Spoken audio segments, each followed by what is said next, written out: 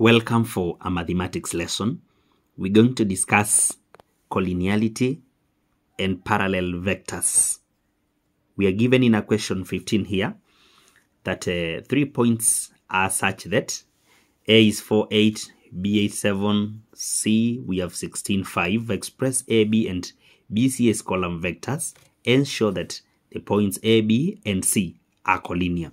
So to show that points are collinear, then we have to express two of their vectors as column vectors. Then you prove that such vectors are parallel. Such vectors are parallel. And for this case, we are given the vectors to express. So the examiner has chosen the vectors for us. Vector AB is going to be given by B minus A. This is to mean that I will take these coordinates and I express them as column vectors to mean that 8, 7,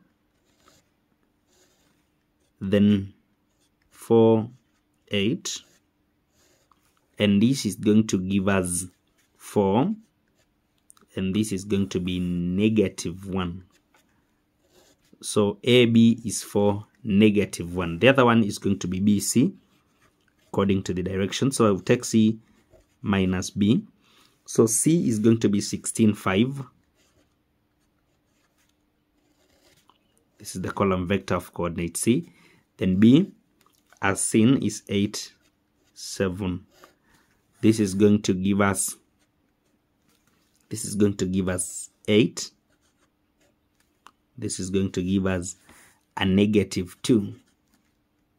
So this is the other vector. Now we have expressed two vectors as column vectors. The other thing will be showing that the two vectors are parallel to one another. For two vectors to be parallel, then one has to be a scalar multiple of the other.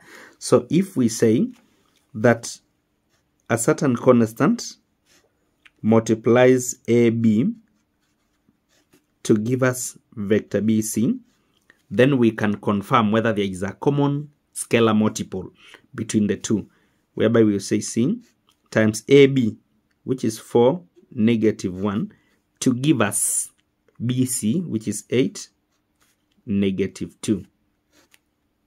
Therefore, when I confirm here, I can use the x components, whereby 4k equals to 8, and this interprets k as 2.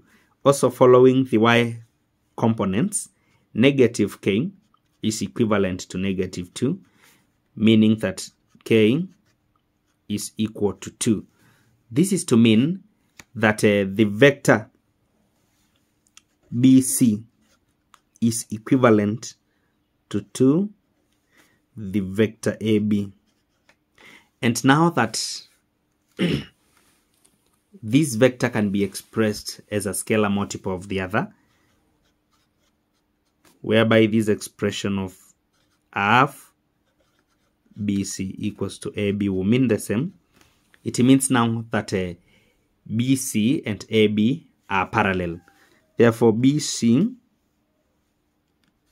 is parallel to AB, now that there is a scalar multiple between the two.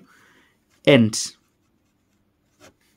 we should also note that there is a common point, which is B.